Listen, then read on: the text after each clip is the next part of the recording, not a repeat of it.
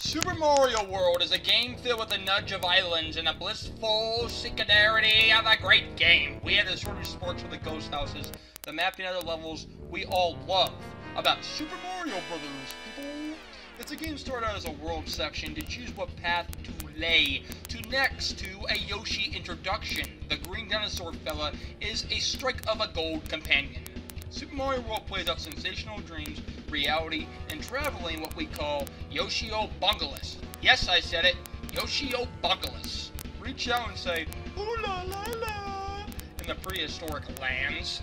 The game is challenging, not as a subsector of hardness, as Super Mario Bros. 3, but when you get to the Star World, you're in for a dying, throbbing job of anger management.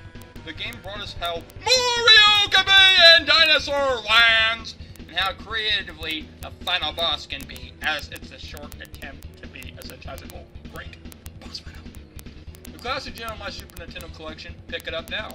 If you like these tutoring secrets, tons of very creativity lands, and so-called fun gameplay, subscribe to this game if you haven't. Wait, YouTube? Stop stealing my reference.